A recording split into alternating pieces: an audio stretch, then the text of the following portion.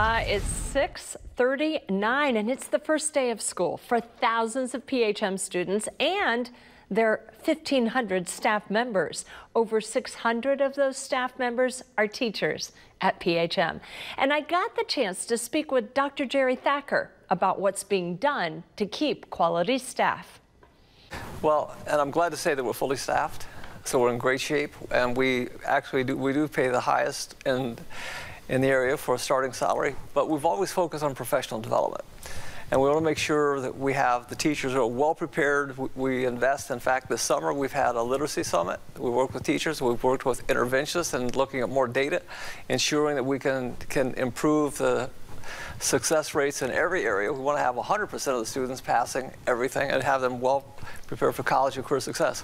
But we have a focus on professional development. That even includes teacher evaluations. We look at teacher evaluation as a part of professional development. What about class sizes? Because when you're talking about a large student body and you're one of the largest school districts in our viewing area, how do you maintain the proper ratio of student to teacher? Well, we want to make sure that we're successful. So we have to have a great teacher-student ratio. We work with our Teachers Association, and they're great to collaborate with, and we set some standards. If we think that they need more support with interventionists, and we actually put interventionists in every single school that we have, and as we look into the future, and we say the class sizes, we're starting a preschool at Madison Elementary School for the southern part of the school district.